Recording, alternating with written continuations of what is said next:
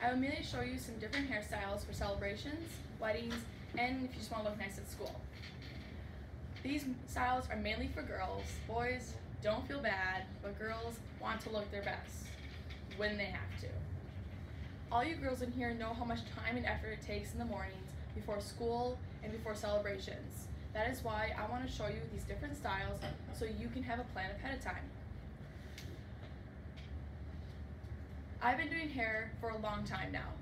I've been doing hair since I was 7 years old, and it's something I really enjoy doing. That is something I really enjoy doing. I do my cousin's hair, my sister's hair for weddings and celebrations, and my little ones, and I do my own hair for the day. Hair is the most important part of someone's outfit, well, for me at least. Girls have to do the most and try and make their hair look good for celebrations to match their outfits. That is why I feel like it's a struggle, so that is why I'm going to show you these styles to help you. For some simple hairstyles, I have 2 styles. These are simple styles for school, so if you want to look nice for sports, concerts, or if you're just having a really good day. There's 2 styles and different steps on how to do them. First one I will start is with the Dutch braid. So step 1, you take 3 strands of hair. Once you get 3 parts, now everybody, girls, I think you know how to braid, but this is a Dutch braid, so you go underneath instead of over. Underneath, and then you take a hair, and then underneath, grab a hair. Looks very simple, and it takes a lot of practice to do. So for time's sakes, this is how it'll start to turn out. Step 2 is once you finish doing the hair, the braid, you would take all the hair that you have, and once you have that braid, which obviously will look better by time-wise, you tease the hair, pull it out. So that today I did a Dutch braid in my own hair, as you can see. Tease it out. And once you have the braid done, you take the rest of the hair, you put it in a pony. That's step 4. Once you have that, you take your pony, you put it in a ponytail. Now there's different things that you can do. You can put in a bun, you can put a ribbon in it, but since Maeve's hair is kind of shorter, we're just gonna do a ponytail.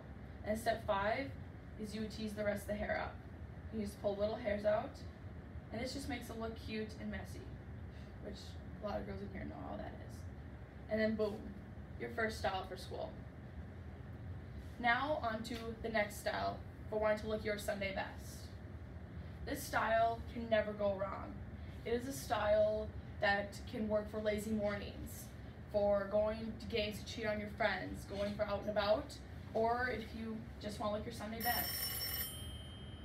This style starts with a piece of hair over here. You start with 2 sections and you twirl. Grab hair from the side and then twirl.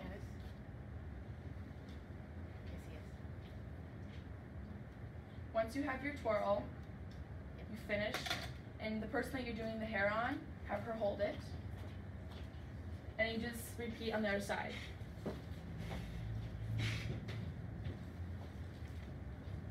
Twirl, grab the hair, and you twirl again, and grab some more hair. Once you finish that, twirl all the way to the bottom, and grab the hair that your friend's holding, and make a little loop in the middle. Once you have that loop, grab the other hair, pull it through, and then you pull it up,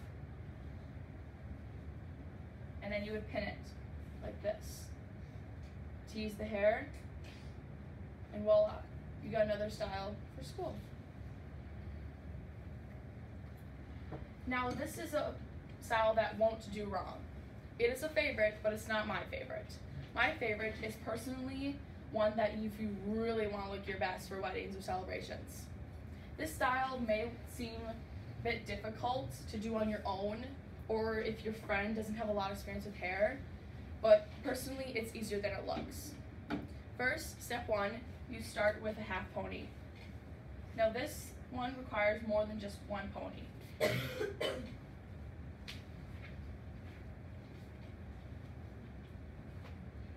Now this is more than a half pony, depends upon how big you want your bun in the back. So once you do that, grab the hair, and then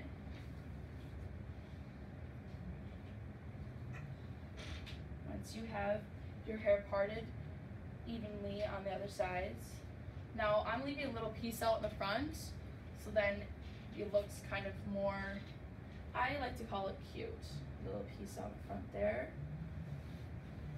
Once you have your half pony, I want to go more to the bottom because I want my bun more towards the bottom of the hair. So once you have that, put it into the pony. Nice and low. Once you have that, on to step two, which is teasing the hair. Just pull little hairs out in the front, on the side, on top.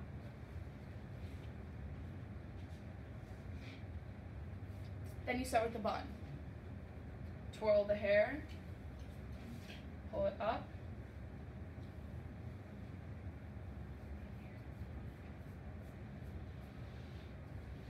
grab onto your next pony. This is what the bun would look like, but May's hair is shorter, so I'm doing a different bun today. You take the other pony, now just evenly, and you pull it this way through, so it kind of sticks out. Now some little hairs might fall out, and that's when you take them and you wrap them up in the side on the other pony. Then you would part onto step three, part the hair, and you twirl again. Twirl the hair. And then you tease the hair. This would wrap over on the side.